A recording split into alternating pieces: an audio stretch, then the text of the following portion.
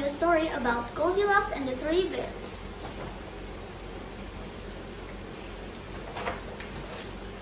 There once was a family of bears that lived in a beautiful little house in the forest.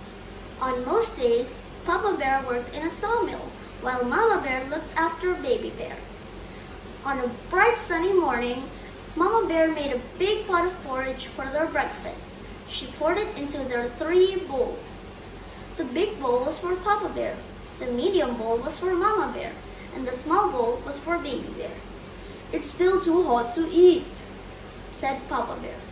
"Let's all go for a walk in the forest. When we come back, the porridge will be cool and ready to eat." The bears set off on their walk. A short time later, a little girl named Goldilocks came walking in the forest. She had lost her way and she was now very tired and hungry. How happy she was to see the little cottage. Goldilocks hurried to the door and knocked on it. When no one answered, she tried the doorknob. Since it was not locked, she went inside.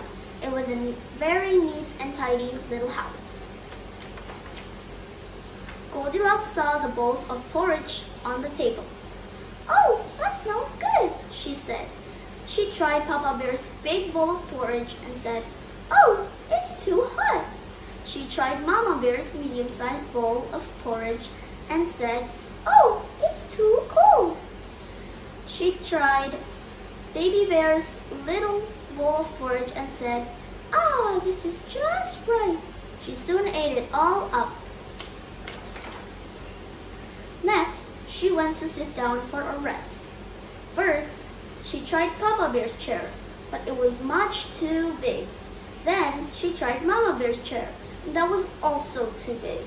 And then, she sat on Baby Bear's chair, and it was just the right size. Goldilocks was bigger than Baby Bear and much too heavy for his little chair. There was a loud crack.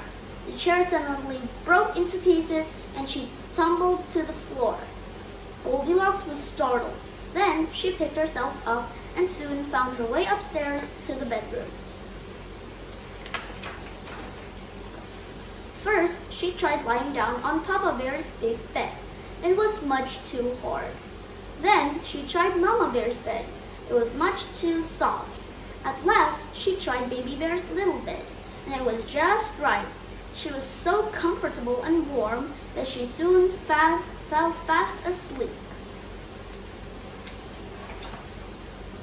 It wasn't long before the bears came back to their house. In the kitchen, Papa Bear exclaimed, "Someone has been tasting my porridge."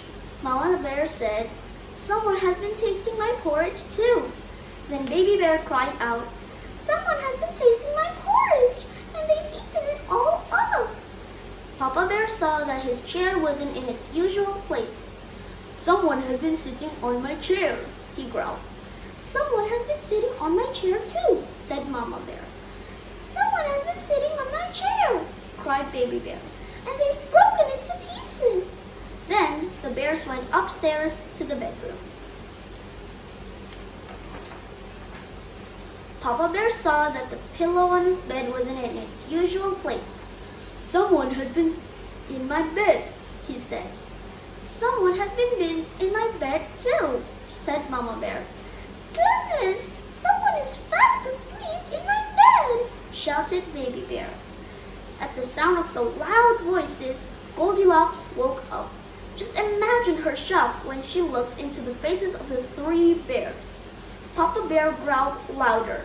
Goldilocks jumped out of the bed and ran for the door.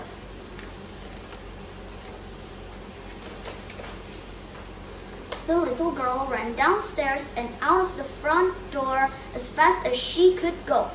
She didn't turn around to look back until she was almost home. When she saw that the bears were not chasing her, she said to herself, "I will never go into other people's home without being invited again." The end. Thank you.